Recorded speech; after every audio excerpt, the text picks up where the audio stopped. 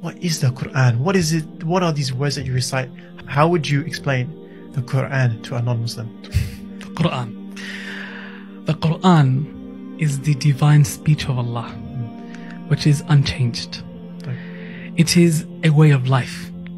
It is the methodology of life. It is guidance for all of mankind.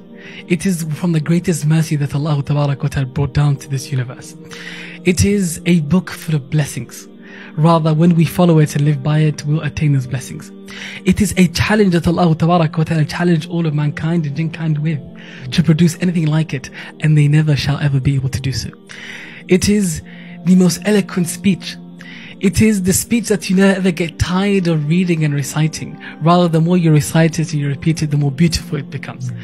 It is a speech that addresses the hearts. And not only addresses the hearts, but transforms the hearts. It is the speech that overpowers the limbs and makes the limbs submit, like it did to the Arabs of the Arabian Peninsula when they heard the Quran. It's the speech that changed the face of this universe, right?